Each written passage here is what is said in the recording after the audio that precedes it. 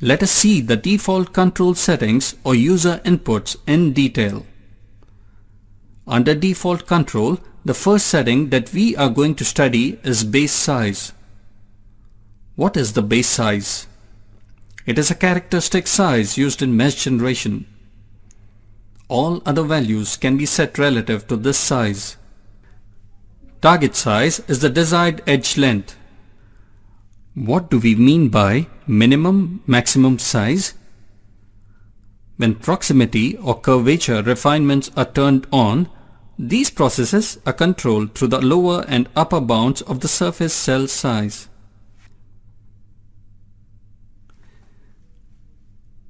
The next setting under default control is the volume meshing setting.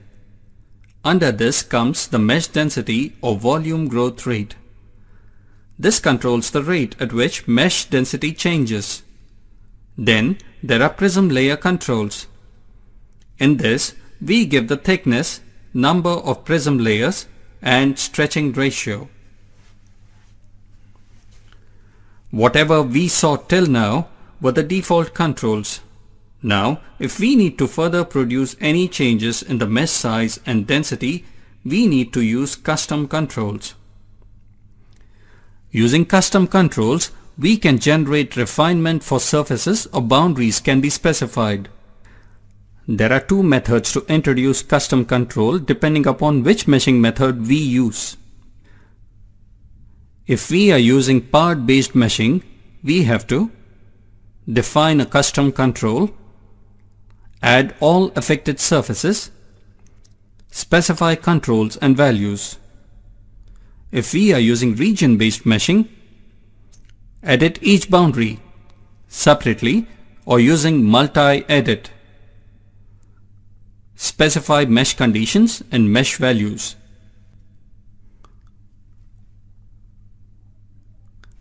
Let us see custom controls for PBM. Default controls for PBM can be specified at automated mesh than default controls. Similarly, we can specify custom control there by going to automated mesh and then introduce custom controls. The custom controls can be given for part, surface and curve. When custom mesh conditions are used, the values are stored in the local mesh values folder. Custom settings override those given in the default control.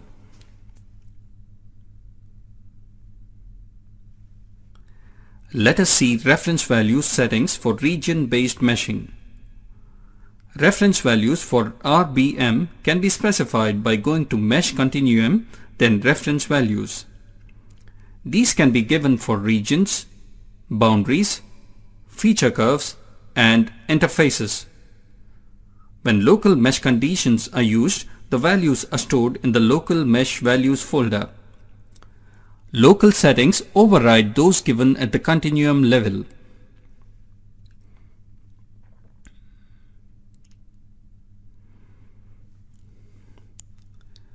There is another concept related to meshing in StarCCM+, which is known as pipeline meshing. Pipeline meshing is a meshing process or strategy which allows you to change geometry, mesh type, refinement, location, or number of prism layers.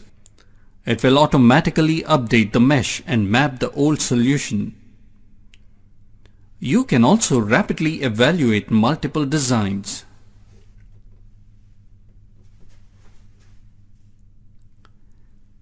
This example shows the baseline of a car without mirror, which is then remeshed with a mirror. Please note, if solution exists, the solution is automatically mapped as part of the process.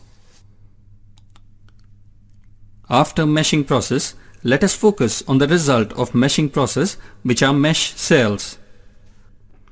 The first thing we should notice about mesh cells is that they are valid for CFD calculation. Do they pass the CFD quality check if they can say so? Cells which do not satisfy these quality checks or criteria are known as poor quality cells. How do we see or view such poor quality cells? You can create a threshold to visualize the poor quality cells. Threshold means some limit which is or is not qualified by the mesh cell. It is like a quality assurance. For introducing threshold, open a scene displaying your geometry. Right-click Derived Parts, then New Part, and then Threshold. In Input Parts, select the domains that you want to check. In Scala, select Cell Quality. Set the extraction mode as all below and the threshold value. Create a new geometry displayer. Perfect cell has a quality of 1, whereas a degenerate cell has a quality approaching 0. Poor cell quality is likely to affect both the robustness and accuracy of the solution.